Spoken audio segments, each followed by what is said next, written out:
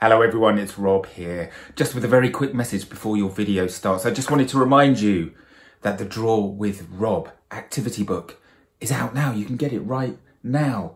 And if you like these videos, I think you'll really like this book. It's full of lots of the draw-alongs of your favourite characters, and then loads of other stuff like puzzles, colouring pages. There's bits where I've started a drawing off and you need to finish it. There's even a nice certificate for you at the end if you complete all the activities in this book, and you can fill in. There's a page which you have to write all about yourself, your favourite things, and draw a self-portrait, that kind of thing. So I think you'll really like it. Okay, that's enough for me. You need to watch your video. Here it is, your Draw with Rob video. Have fun.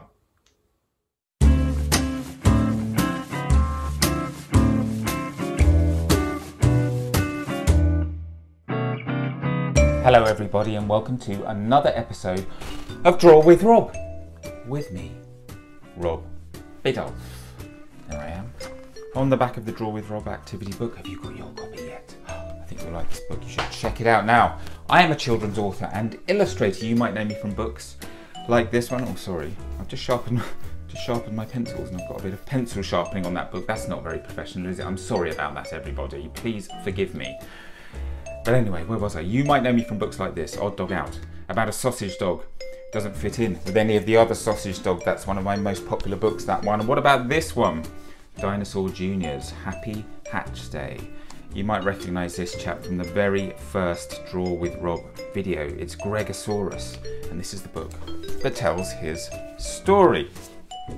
Now then, we are here today, as per usual, to do a drawing together.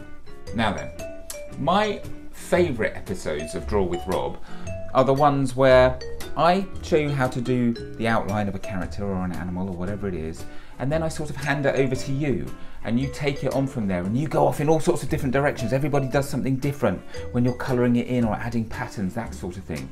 So I was thinking to myself, right, what kind of animal can I show everybody how to draw that they can then go off and do their own thing with? And I was trying to think of an animal that's kind of covered in different colours or different patterns, that kind of thing. And I was thinking, oh, what is there? Must be something. And then it struck me, a snake. Of course, there are thousands and thousands and thousands of different types of snake out there, aren't there? And they're all different colours, different patterns, that sort of thing. So I thought, right, I'm going to show them how to draw a simple picture of a snake. It's not going to be that simple. It's not just going to be a squiggly line across the page. That would only take me about 2 minutes. So I thought I should do something a little bit more complicated than that. But don't worry, still very simple. I thought I'd show you how to draw that, and then you can go off and you can colour them in all sorts of different colours, and that's something I would really, really love to see you do. So that's what we're going to do. Now then, just in case you haven't seen one of these videos before, this is how it works. Lots of people, they tell me they don't think they're very good at drawing, but I say anybody can draw. It's just a question of knowing the order to do the drawing in sometimes. So that's where I come in. I can help you out with that. So I'm going to start off my drawing on my piece of paper here, just draw a little tiny bit.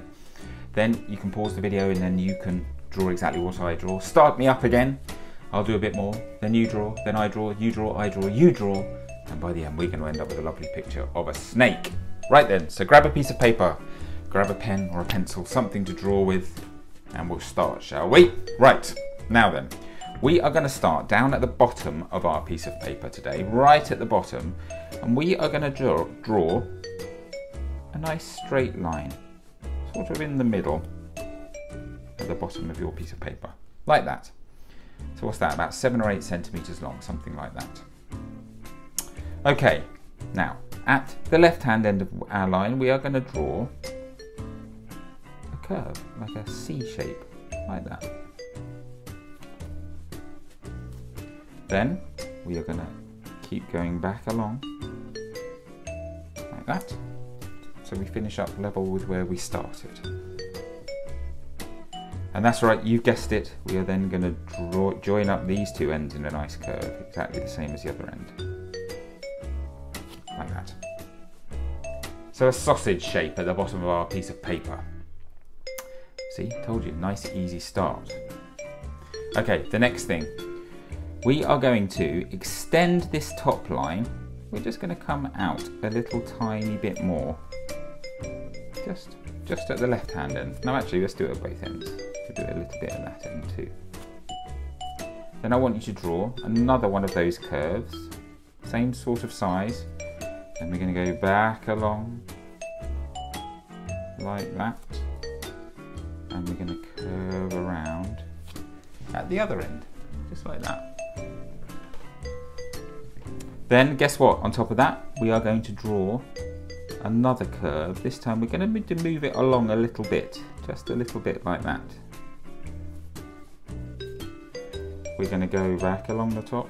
We're going to stop about there, a little bit short, and then we're going to draw yet another curve. So look, 3 different size sausages all stacked on top of each other. How's this a snake, Rob? Wait and see. Trust me, it's going to be a snake. Okay, the next thing to do, we're going to put our pen towards this end of the top sausage, and we are going to draw a nice smooth sort of reverse S shape, like that, coming up out of the middle of our sausage pile. And from the top of that, we're going to draw a straight line out, so a nice sharp corner at the top of that smooth curvy shape. Then we are going to curve back around here. We're going to head up towards the top of our page, like that.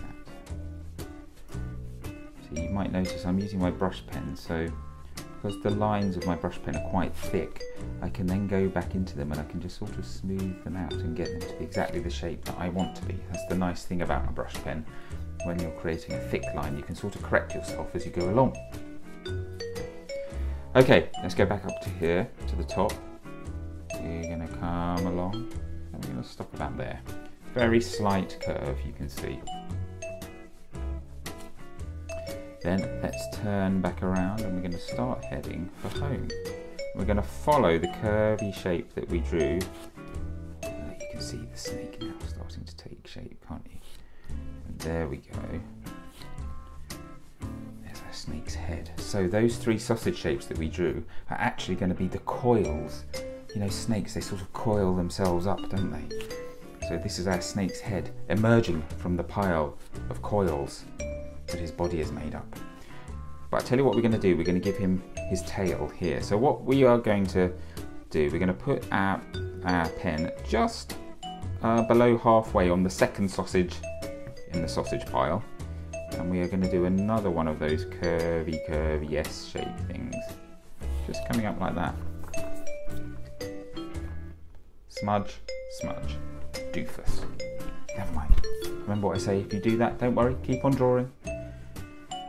I'll try and think of a way of fixing it a bit later. But if I don't, I don't. We're just going to leave it there. Okay, the next thing to do is this is going to be the end of our snake's tail, so it's going to be nice and thin at the end. And then we're just going to follow the curve back round, but we're just going to go back. It's going to gradually get sort of fatter, so it gets up to the same thickness as the rest of his body. There we go. And that's pretty much the outline of our snake. Done. Okay, let's wake the snake up, shall we? We are going to draw a nice big eye there. So just sort of above the corner area here. We want to leave a little bit of space above. So we don't want to go right to the top of his head. Just like that. And let's give him a pupil. Remember my little trick? You don't do it right in the centre this time, because he's looking left. You do the pupil slightly to the right of centre. It will make our snake look straight at the camera. Remember I said to leave a little gap up here? That's so we can just add a little eyebrow. Friendly little snake. Let's give him a couple of nostrils. Now snakes, they have sort of slits, don't they? So we're just going to add 2 little straight lines like that. And they're going to be our snake's nostrils. And the very last thing to do on our snake outline is one of the most famous parts of a snake. That's right, their little tongues. Their little tongues come out, don't they? Like that. And the key thing about a snake's tongue is it's forked.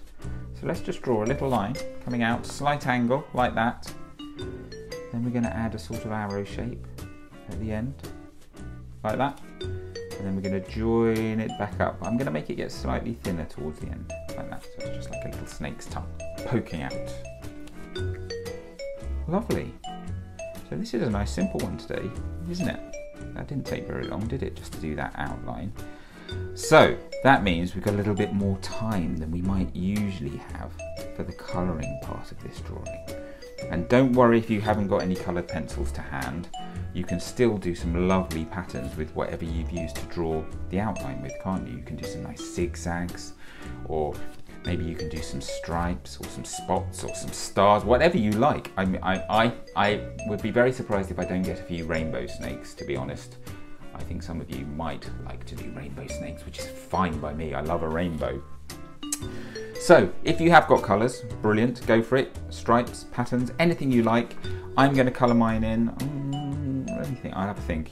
Wait and see what I do. I don't know yet. I'm just going to make it up as I go. Then I'll be back here in about 30 seconds, a minute, something like that, because I'm going to go into super speed mode. So get your pencils ready and let's start colouring, shall we? Here we go. 3, 2, 1, go!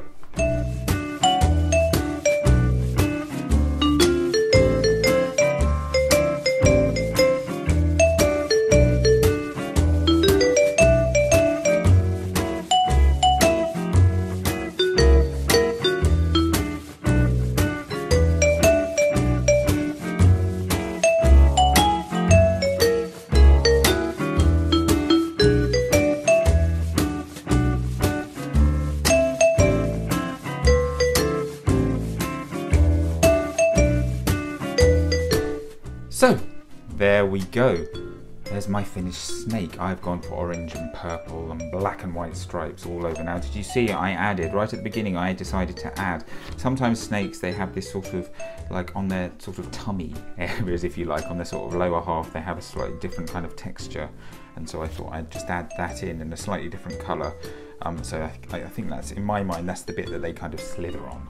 So I added that, but you don't have to add that, you don't have to have done that. If you could have just made your snake just covered in patterns, that was fine. So I just went for these particular patterns here. I've added a few little bits of line sort of stuff here, down sort of underneath the various coils. Sometimes I think, and sort of in there as well, and I think that just helps to separate the layers a little bit. It's almost like a little bit of kind of shadow. So I've just added a few little bits and pieces here and there. And then to cover up my left-handed smudgingness, I just did a very quick blue background just behind my whole picture. So listen, let's not forget to sign our picture. I'm going to put my name down here, Rob. So make sure you sign your works of art so everybody knows who's created them. And then it would be great if you could get somebody to take a picture of your picture, and then you can post it on social media using the hashtag #DrawWithRob. Or if you're watching this on Facebook, you can add your drawing in the comments underneath. That would be great, because I really, really love to see all your pictures, and then who knows, maybe it'll make the grid of snakes at the end of the day. Now then, I hope you've enjoyed this one. It's been quite a nice, easy one, I think, this week. Easier than some of our previous ones. So I hope you've had fun doing that. I can't wait to see your multicoloured snakes. I'm really, really excited. If you're watching on YouTube, don't forget, press that subscribe button down there and tell all your friends about it. And now listen, I'm going to be back very soon for another Draw with Rob video. In the meantime, take care of yourselves, everyone, okay? Good, it's a deal. See you later.